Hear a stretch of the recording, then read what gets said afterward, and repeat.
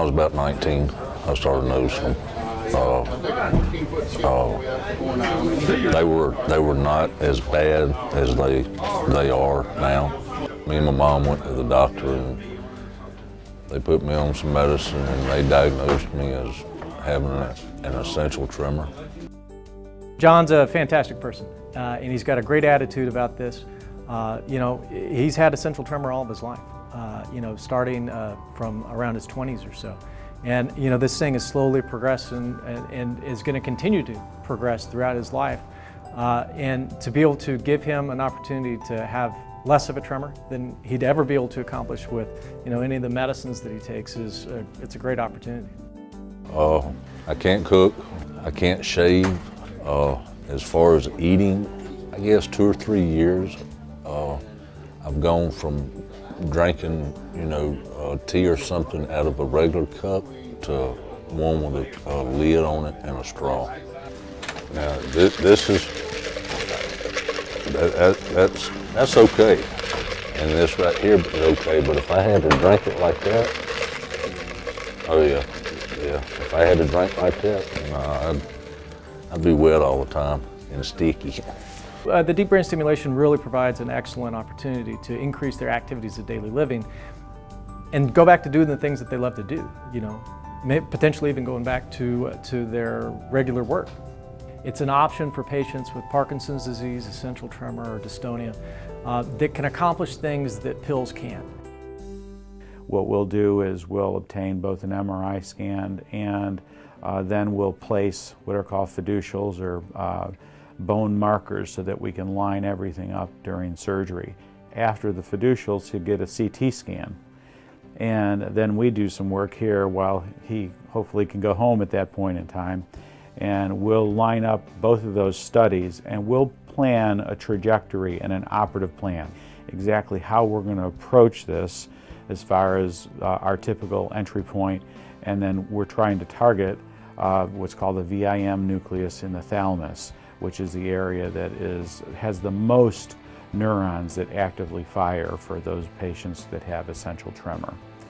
It takes a team in which our hospital is able to offer that because we have the neurophysiologists and the scientists who can do the research on this too. But this is technology where they're under minimal invasion. They're able, minimally invasive surgery.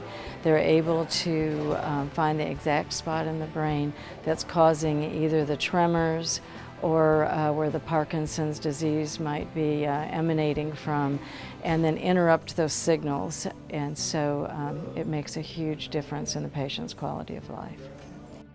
Because we're doing this with a frameless stereotactic approach, we won't have to place pins in the skull, but we'll have a frame, what's called a next frame, that'll basically be screwed into the skull and it'll allow his head to be free. He'll be more comfortable rather than being fixated to the table as a result of that.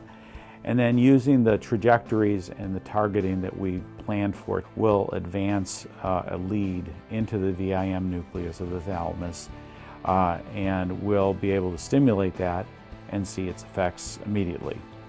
Yeah, let's get another sample of your name right here. Write your name back down there for me, will you?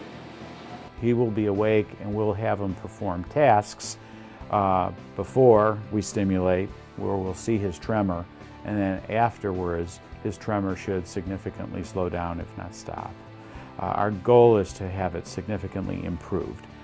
This procedure has changed my life. I do more, I can control my hand more, my face, and my head and my face shook, and it caused tension in my shoulders and my neck. All that's relieved now. I don't shake. Well, I don't have any. It's like a stress relief, you know. I don't have no headaches. It's exciting for me to see him without a tremor and him always saying, "Baby, can you do this?" or "Baby, can you do that?" It's going to be kind of adjustment for me and a change because he's going to be able to do things without me having to do it. When I had my tremors, I felt like I was just stressed out all the time, you know. I felt like